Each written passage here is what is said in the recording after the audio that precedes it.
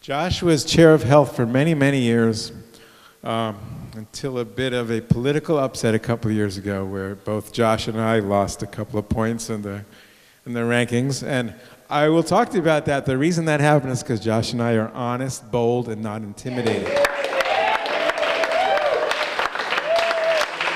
And so sometimes we end up on the losing end of certain petty battles, but the battle's over, but the war's not. Good government. I'm constantly working on video conferencing. Everyone who's on the outer islands wishes we had video testimony, as we do for the council. It's been surprisingly hard to pass. I suspect that some people don't want more public input. I'm going to skip a couple: automatic voter registration and all mail voting, the bottom one.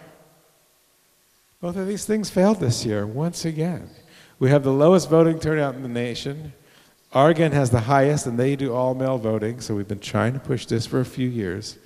It passed the House, it passed the Senate, it died mysteriously in conference committee. It's almost as if they didn't want more participation.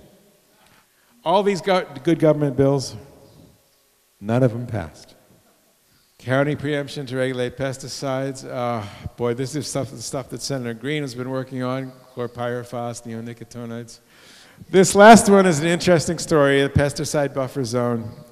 2 bills died mysterious deaths this year. One is the pesticide disclosure on buffer zones for large quantities of restricted use pesticides. The other one was medical aid in dying, sometimes called assisted suicide. Both of those bills died in a committee without that committee taking a vote on it. And the reason I mention it is this. I believe that as voters, you have the right to know where your legislators stand on the most controversial issues of the day. And I don't think that I have the right to hide from you when it comes time to a tough issue. I think you should know where I stand on that. And it makes me angry that the chair of a committee, this happened in the House, but it happens in the Senate too, that the chair of a committee would see a vote as a dangerous exposure for the members. They don't want to expose their members to this controversy, so they killed the bill without voting. In medical aid in dying, 80% of our states supported it. It passed the Senate it passed the Senate and died in the House committee without a vote. That's what bothers me, it's without a vote. This buffer zone was one of those ones. I'm constantly trying to force our insurance companies to cover naturopaths. We got a little further this year, but not all the way. Supposedly they're required to, but they don't all do so. Okay, good, wonderful. We're trying to do a fee on sugar-sweetened beverages. Josh and I are both working on this. Rat and lungworm and death with dignity, I think I already discussed. Rat and lungworm is a big issue for all of us. I will briefly describe what happened because I think it's of interest. We had a bill, but for last 2 years I tried to get some funding for our rat and lungworm lab at the UH Hilo School of Pharmacy, who's doing the innovative, the groundbreaking work on rat and lungworm in the United States. I didn't get it past the last couple of years. This year I had this great opportunity, and I had another senator introduce it for me. The other senator is from Hilo. He's chair of the Higher Education Committee, which controls the university. He's in the majority, and he's from Hilo, where the lab is. These are 3, so this was a slam dunk. I'm going to get out of the way. I'm going to be smart this year. I'm going to get out of the way and let the guy who can pass this bill pass this bill. And it was a genius strategy. Yeah. And it didn't work because in the end, which could not have been predicted, this senator was in a tiff with the money chair. And that money chair punished that senator by killing everything she could of that senator's. I'll tell you her name later. The thing is, people play politics like this all the time, and there was all kinds of other things that they punished him for.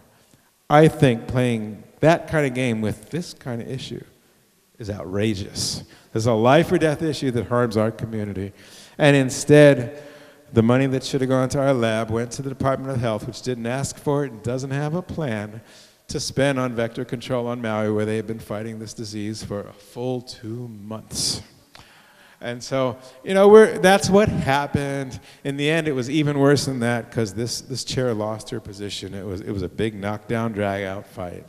Our senator from Hilo won, but there was a lot of collateral damage, including our rat lungworm funding. Meanwhile, I've committed myself to getting some funding for the lab, and I've met with the chancellor at UH. I'm meeting with Department of Ag. I'm meeting with the governor himself in a week and a half on this issue, as well as some nonprofits like the Hawaii Community Foundation. I have already gotten a commitment from UH Pharmacy School to add a lab manager to their staff and to fund that. So we got a little bit of funding for it. What was in danger is they were going to stop working on rat lungworm if they got no funding whatsoever for it, because they've been doing it on a shoestring and a prayer for 7 or 8 years. So I'm committed to getting some funding for it. If we were all adults in the room, we would say, Department of Health, you got all this money you don't even know what to do with. Let's share it with the rat lungworm lab and all work together to solve this problem, because we need vector control and we need research. And it's my great hope that we may yet all do that. But there's been some bad blood along the way. It's not as easy as that, and wish me luck. I'm going to really try to make that happen. So to me, there was huge disappointments this year, the rat lungworm bill.